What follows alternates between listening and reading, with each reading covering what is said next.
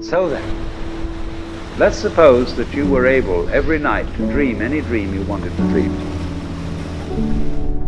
And that you could, for example, have the power within one night to dream 75 years of time, or any length of time you wanted to have. And you would naturally, as you began on this adventure of dreams, you would fulfill all your wishes. You would have every kind of pleasure you could conceive. And after several nights of 75 years of total pleasure each, you would say, well, that was pretty great. But now let's have a surprise. Let's have a dream which isn't under control. Well, something is going to happen to me that I don't know what it's going to be. And you would dig that and come out of that and say, wow, that was a close shave, wasn't it? And then you would get more and more adventurous, and you would make further and further out gambles as to what you would dream. And finally, you would dream where you are now.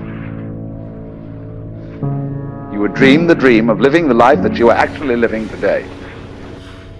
That would be within the infinite multiplicity of choices you would have, of playing that you weren't God. Because the whole nature of the Godhead, according to this idea, is to play that he's not.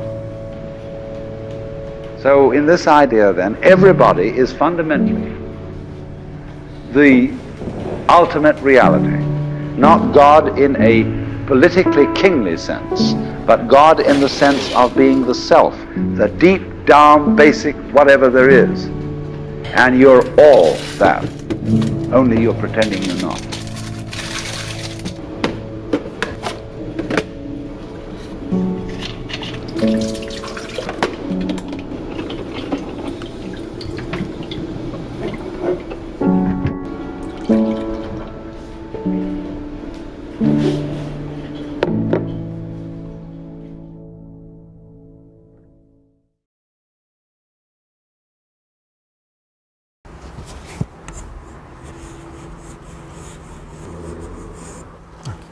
Okay.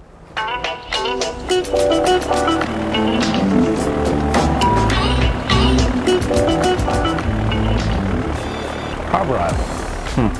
Harbour Island is like a postcard, but it's also a mystery. And mystery only in the sense that it's like two different things happening at the same time. You know, it's like this tourist paradise where the ultimate image of the Bahamas is in their marketing and in the presentation. Pink sands and jelly coconut and party in the backyard. That's all well and good. And then there's the other side where right next to extreme luxury and privilege is, you know, basic island life, which is more working class than anything else.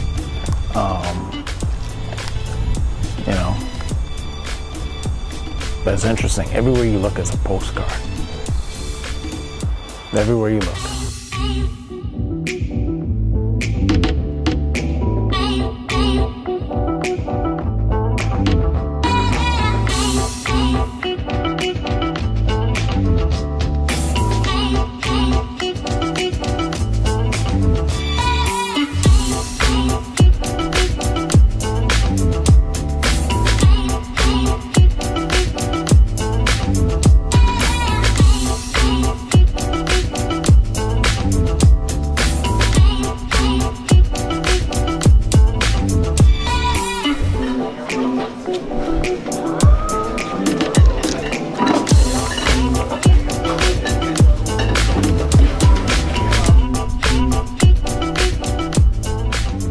The architecture is interesting too. It's like old colonial, old Bahamian style, high-pitched roofs, bright colors, and lots of shutters. They do shutter a lot. They like the shutters over there. I really should have brought my stabilizer.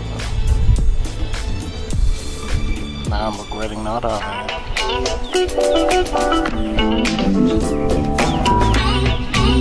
it.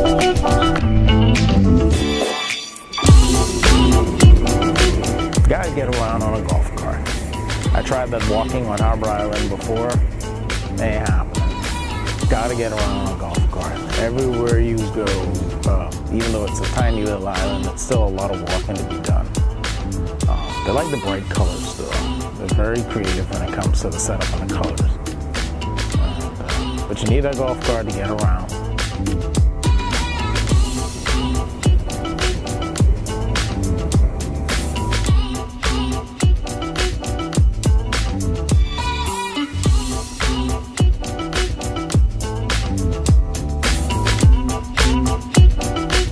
It's expensive too. Yeah, it's a little expensive. And the service could be a little dodgy depending on the color of your skin.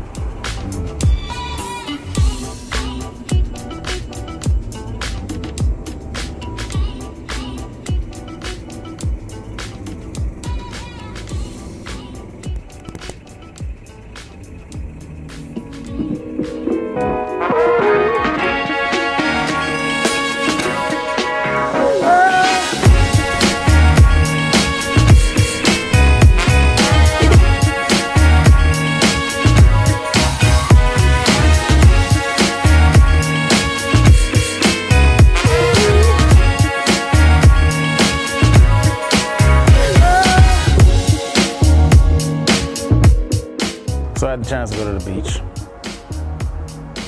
One of the few times in my travels that I've actually been able to get out and go to the beach. I always pack a swimsuit, swim trunk, to go to the beach or to go to the pool. The pool never happens. The beach infrequently, but on Harbour Island I did get to go to the beach and get my pink sand.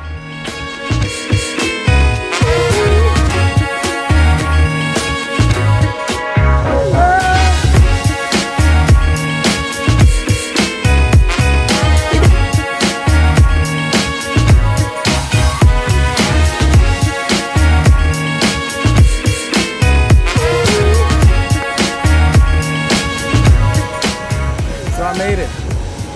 Pink sandy beaches of Harbour Island. It's breathtaking.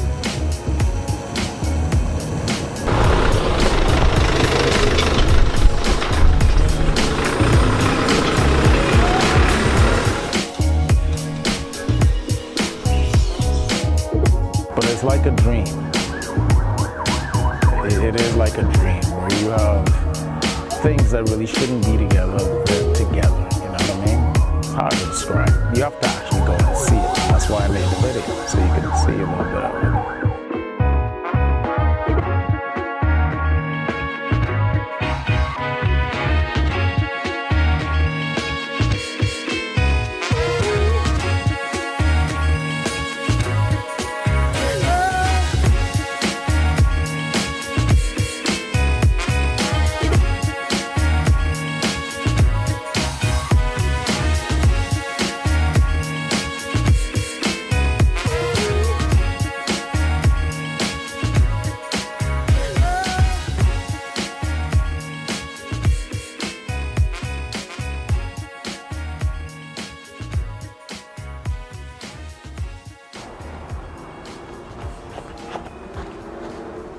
Focus, focus, focus, focus. I turned this thing off.